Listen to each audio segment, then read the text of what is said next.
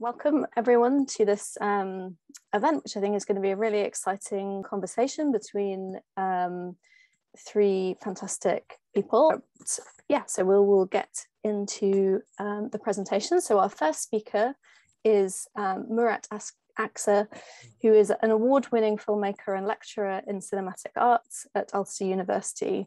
He received his MA degree in cinema and media studies and PhD in communication and culture from York University.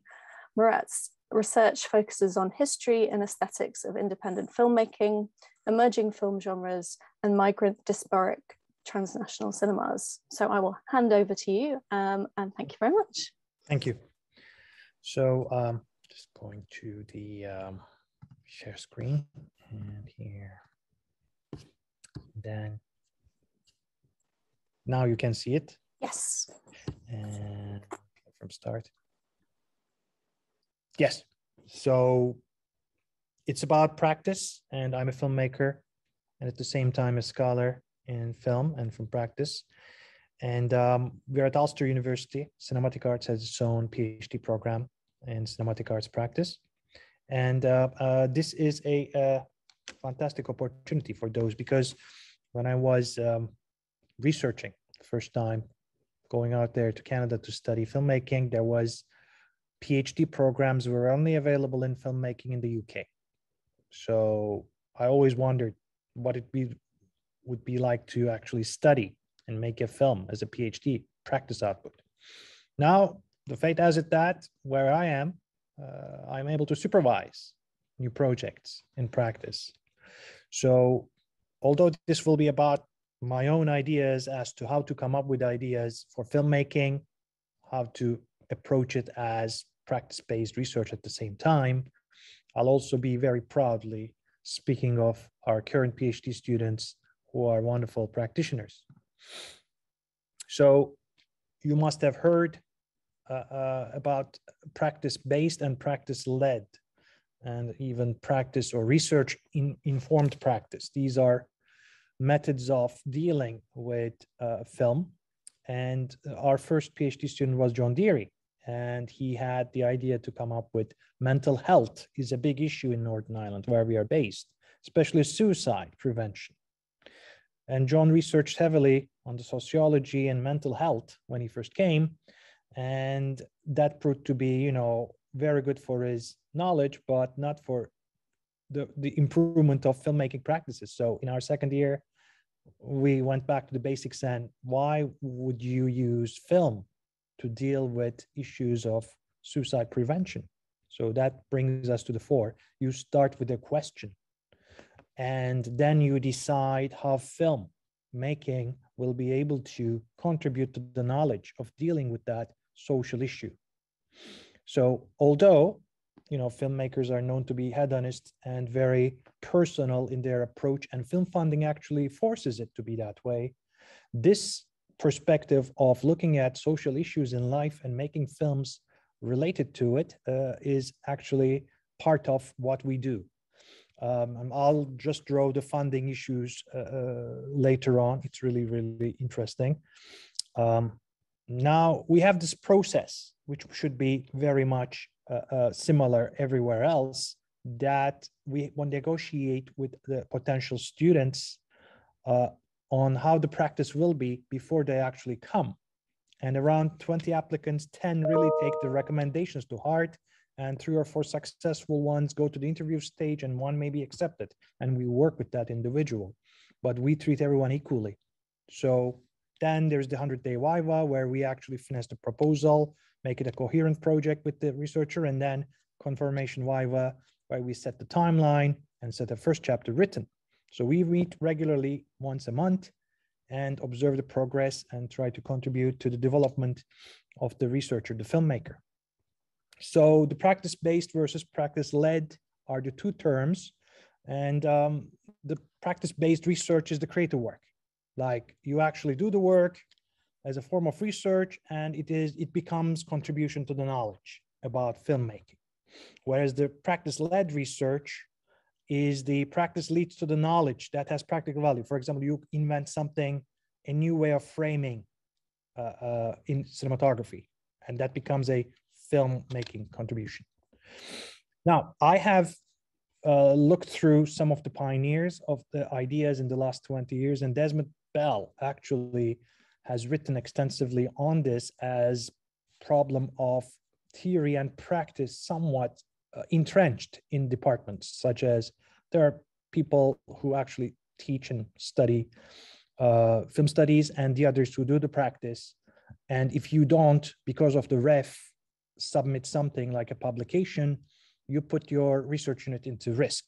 So that has pressured people into valuing somewhat more the studies part than the practice part. And John Mateer, who's at York at the moment, impact of the digital, he has been researching for many years. Cathal McLaughlin, who was with Ulster, now at Queen's, has looked at the memory and ethnographic aspects of documentary filmmaking. Eric Knudsen, finding the personal voice in filmmaking. And there's Kerrigan and Beatty, who have a wonderful book on the subject. And Agnieszka Piotr, I couldn't say it properly, Piotr Roska at University of the Creative Arts has written wonderful books. So these are some of the pioneers. If the student of creative filmmaking who's doing practice-based or led research into filmmaking wants to do some research into the previous writing on the subject, they could just go and read these. Now, I'll describe how it starts for me as the practitioner, because I had 3 stages. One of them was the schooling stage when I was a MA and PhD student in Canada. I was making films on my own or sometimes funded. Then I went back to Turkey where I was born and started lecturing in it, and then created some more films. And when I moved to Northern Ireland, then I had this approach of a more thoughtful thinking about the consequences and the questions and the research ideas about the films. So that's why what drives one to make films? What's that question that is so pressing that I want to make a film? So it could be narrative or experimental or factual. So you need to decide on the form. And then it becomes a unique combination of locations, talent, and cast. And there is kind of, unfortunately, if you are indie production, some of things are, you have to deal with are different, but it may also fuel creativity, and you need to get it out. That's the beauty of the filmmaking, that you need to, once the film is made, you just cannot lock it up. It has to reach its audience. And now we have online platforms available to us. So what I did was, in my York period back in the day, was coming up with idea from a dance student, and then seeing the whole world as mechanized, and how can we break it? So back then I was really studying Althusser and different ways of looking at it. So this interpolation was the idea. So I tried to get something highly, very much conceptual idea into dance and on film. And actually the Ontario Arts Council granted some money so that I could shoot it on film. So back then there was filmmaking, really shot on negative. And the result was really interesting. Then I did 2 back-to-back dramatic short films dealing with a mature student challenges, really. And Love Thy Neighbor was actually inspired by Buñuel. So look at your favorite filmmakers or some of the concepts they develop, such as surrealism, and try to adapt to your own life. So again, the challenge was to shoot on black and white 16mm film. And with war, I was living in a very poor neighborhood in Toronto. Actually, when you are a student, you cannot afford, really good places. And the place I found was really an area of crime. So that drove me to look at that area and deal with that. Of course, once you are doing these, let's say that is the surreal event. The neighbor is so noisy that the person who's bothered goes and faces the neighbor. And war was about that crime area. And you are a guerrilla filmmaker, you go out there and shoot it, and then you use the talents of people around you. And I was teaching both film and drama students, and all of the actors in it are final year Ryerson University theater students. So that was their first film experience ever. And that was a very good experience for them. So all is learning. So then comes the second stage of when you are back in roots, back in Istanbul with all the experience in filmmaking. I noticed that there are certain filmmakers whose films I like a lot. One of them is Bill Douglas and his trilogy about his childhood. And that was really inspiring for me, that someone who lived a few decades before me had a terrible childhood and wanted to put it on film. And it's really about the memory. And I said, I want to do something like that, like about my childhood and growing up in the 70s, 80s, and 90s. So I created this idea of having 3 children representing different aspects in society, such as labor, traditionalism, and Westernism, but they come together in the end. So, of course, you are also influenced by the filmmakers from your own land, such as Yılmaz Güney. And Yılmaz Güney has a film called Duvar, Wall, which he made in exile in France. And it's about children in a prison. And it was very, very influential on me. So I was inspired by that and wrote the first film and went into funding. But during that, that's the second stage. You want to make your first feature. And you have an interesting idea. It's about memory and childhood and oppression. And then the producers ask this: do you have a proof of concept film? Do you have some short film that shows that you are able to deal with these? So then I said, let's make one. And I got, again, friends who are part-time lecturers, practicing filmmakers. And the cast are, I was then teaching film and drama master's program in Turkey, which was also professional actors getting their MFAs in acting. So we made this film. And I took one character, a side character from my feature screenplay, and made him the main character of the short film as proof of concept. Kind of a full character in kind of a Shakespearean sense. And I was able to work with Tarkovsky's final film's camera operator, who's now a great DP, Hayko Kosyan. And we made a very good film together. And that was screened at the film festivals. And that's a proud moment, because once you go to Berlin or Cannes, and there you meet your friends, students, and former lecturers all there, that's you enter a new stage in your life and career, that now you are one of the filmmakers and your ideas are on screen. So these are some of the stills from the film The Hoarder. Garip is a word in Turkish that means both strange, but at the same time poor one. And a crazy person who is in love with the local neighborhood's girl and saves him and her boyfriend from thugs in the 1970s. And he is then lynched. So inspiration comes from a variety of sources. And so one of them is Faulkner, Light in August, the novel. And I took the second step. So I was asked then this question by the producers. These producers always ask these questions, whether you are able to deliver. Said, can you direct child actors? Now I'm thinking, I proved to you that I'm able to direct, a period piece with a professional cast and crew. Now you ask me something else. I said, okay, let's direct child actors. Where to find them? Now, where I used to lecture, which Ulster University neighborhood, is old neighborhood. And it's about hundreds of years of old houses left from the Greek people who had to leave in the 1960s. And they're unoccupied, but when the Syrian civil war happened, they moved in. Those refugees are now living there without electricity or water, in darkness, in very old houses. And that's where I wrote a story about a child who was a go-between, 2 lovers, one from Syria and the other one is a Turkish girl. And the brothers and the parents are preventing this forbidden love. And the child is carrying messages between the two. Said, let's do it. And I was able to show the lives of Syrian refugees, children desolate on the streets, and then was able to actually work with the local children with the help of the neighborhood and the local translators and the parents. And it's 20 children were in the film, and we were able to do it. So it's a very interesting film, and I recommend everyone to revisit. Now, what I do is all of my films are available on Vimeo on YouTube for free, because you need to share and get it out there. So that is Narin.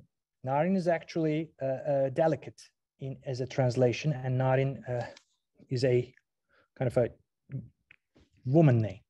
Like it's supposed to be a young girl who would be carrying messages. But on the day of the shoot, we learned that they were removed from that neighborhood. So I couldn't find my actor. So instead, we went to the street and asked, who wants to play in a film?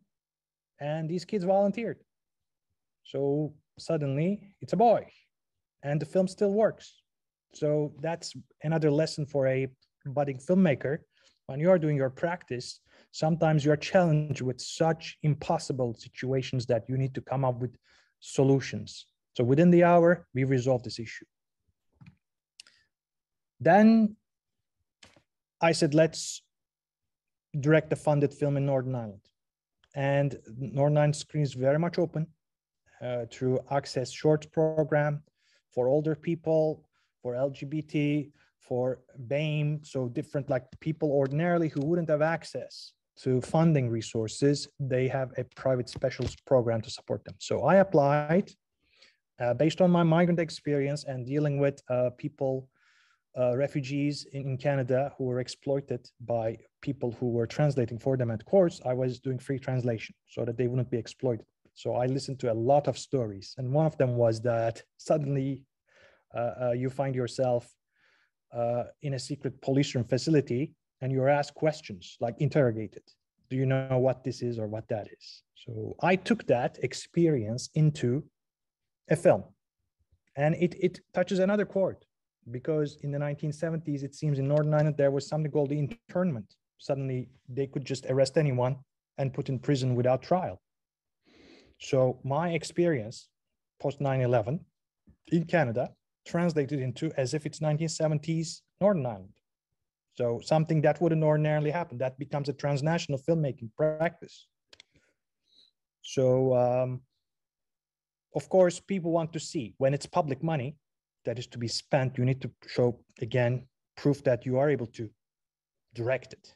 And I was able to create a proof of concept again and convince a veteran producer, Chris Martin, who was actually in Cannes at the moment. I found his Twitter and asked, I need a producer. And he was very nice and helpful and recommended his production manager.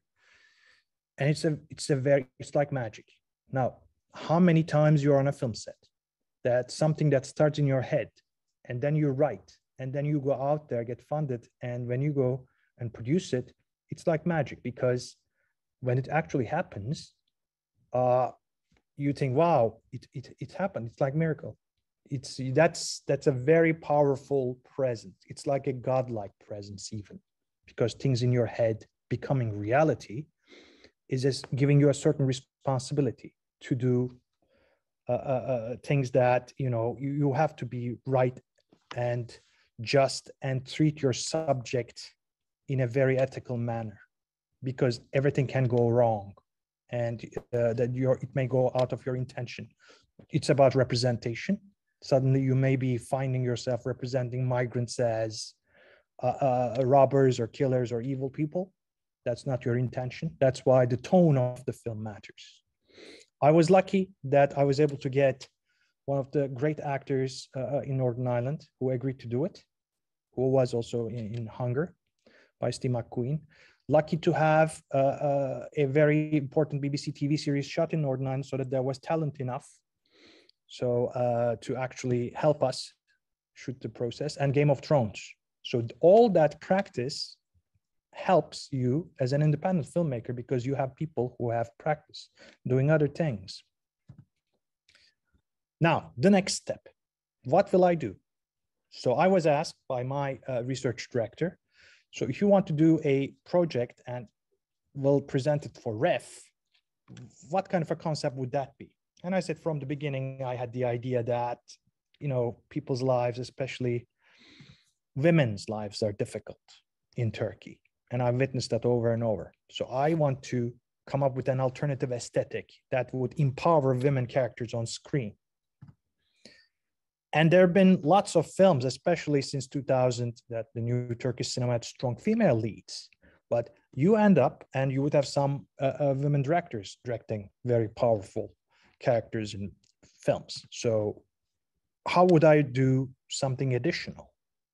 So one thing was that I've seen a trend of representation from the emerging young women filmmakers that are very radical and going to hardcore levels of showing their characters being brutalized by a patriarchy, usually through different means like murder, rape, kidnapping, all of it that was hush-hush into the society or not reported that often. These new young women filmmakers were able to do it. So some of them are now rising stars. So I looked at the women first-time directors since 2000, even 2010. They would have estranged women, locked up women, repressed women, depressed, fallen, raped. So the idea is to expose actually the injustices, which I sympathize a lot, but I said this will not be the step I'll be taking. I have to take empowering steps rather than victimhood witnessing or trauma memory stage. So I just gave example, Mustang is one of those examples which turned out to be the foreign language Oscar nominee, but only one or two characters are able to escape. Like some of them kill themselves. It's like virgin suicides. That's the attitude. I said, I won't be taking that attitude.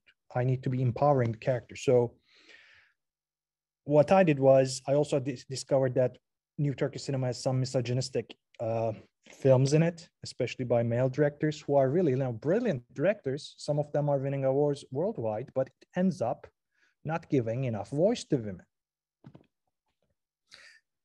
These are the brutalization films made by the rising talent, and they are winning awards, but I said, I want to move away from that. So I said, at the narrative level, what kind of plot elements I could use to give women characters agency so that they won't be just showing victimization? And is it possible to create realist representation that resists narrative conformity and opens up new areas of struggle for women characters?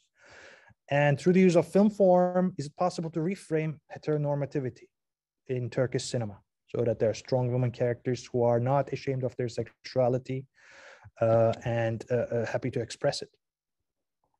So this is about cultural intervention. So that's what I did. I had a strong female character. I wrote the script. Now it's in development stage. Hopefully it will turn into a feature in about a year or two, and it will be a different film. And it aims to reframe gaze. Now, gaze is one of the important subjects since the 1970s due to Laura Mulvey's contribution. Can I just reverse that female gaze, male gaze into female gaze in a film? So it's a video of a woman who is humiliated and mistreated and decides to fight back the system. So fights back, again, interpellation, again, Althusser idea, fights back against institutions of marriage, hospitals, family, all of it. So you see, it's like a cycle. 20 years after I made the first funded film, I come back to the similar ideas. So that's why, and again, Andrea Arnold, for example, is one of the people who inspired me. I met her at the Foil Film Festival and watched her films and met her and talked about what can be done, have a strong woman character. And that was inspiring for me. And I have seen an Asian film in Berlin Film Festival called 3 Year and 3 Month Retreat about a female character in a difficult situation, and some other favorite films. So of course, casting is one area that is very difficult, because if you are going to get funded, then producers ask you, what kind of a star name can you attach to your project? If you bring so-and-so, we'll give you money. And not everyone can actually deliver the kind of performance you want, or sometimes they may think that it may damage their reputation. So when you are dealing with a woman character that has to go through mental institutions, love scenes, fainting, fighting back, crowds, all of it could be quite difficult. So I have met some of the leading actresses and am now waiting. One of them will be actually getting back to me. So I had this mood board to present them. Like, what kind of a film do you have in mind? I have this mood in terms of the look, the texture, and the lighting. And that's when you go back and refer to some of the films you liked or some of the images that you are inspired by to use in your film. And so I then went and made a scene, like shot a scene, like one part of the script that I have written so that I would show the potential actors of what it would be like. So that's another proof of concept moment. So I have this plan, not just an ice screen or a Netflix application, also Berlinale pitch, and then Netflix pitch, and we'll see if it is October 29th is when actually we'll be hearing from them. And if the actress is on board, the film will be made. Now, I thank you for sharing the link to my work. It's actually, yes, YouTube has it. Also, Vimeo has it. Vimeo, if you go vimeo.com and write Murat Akser, you'll be able to see even more material. Thanks, Katie, for putting the links. I'll actually put those links here. And I realized that we have gone through half an hour, so it's not time to show anything. I actually had multiple clips to show, but that would take hours. So during isolation, I said I shouldn't be just sitting at home and do nothing. I went out there in Belfast and shot it as an isolated empty place, made a 90-second video, and just to record those memories. And if I wanted to share that with you, for 90 seconds, it's here. So I'm switching from this to the shared screen mode here. And let's take a look. If it's because it's short.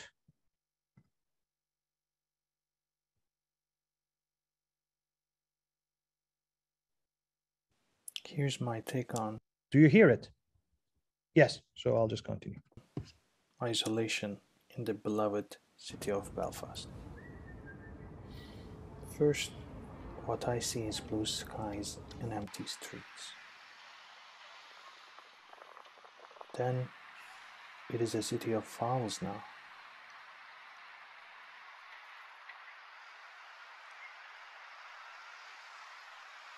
Is that the Omega Man that I see before me? Before the outbreak, Belfast was a heaven on earth.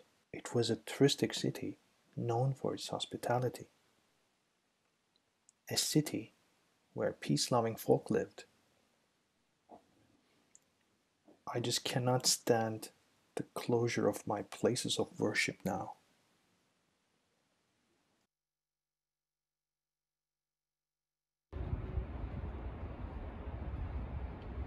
Reading the papers lifts my spirit now. Did we really stand together before all this? I felt like a lonely kite stuck at the edge of a building. Will we be able to see the end of the tunnel?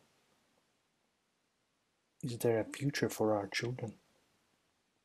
Or will they suffer like we did? Only time will tell. So this is really important in the sense that at the moment, none of those billboards or the bus banners are there. They changed. So that was a unique moment that I captured, and I used my mobile phone to do it. It's 90 seconds and it has a kind of an ironic tone. And I said, it's not just, rather than staying home and getting bored, go out there and make a film. So that's actually the lesson of the day. So you have an idea, something bothers you, go there and shoot it as a film and share it with the rest of the world. And if you have a research question to begin with in the beginning, all the better. But even then, when you make the finishing the work itself, you can revisit and say, yeah, that was the reason why I started. And that's the actual research question that I started with. So I guess, yep. Lovely. Thank you so much for such a rich presentation, particularly, you know, the ways in which you were thinking about what inspires you. I think we can all kind of learn from that reflection on inspiration, but also some of those kind of practical considerations that you were talking about, and the way in which, you know, we want to always come back to the research questions and the kind of self-reflection that you talked about.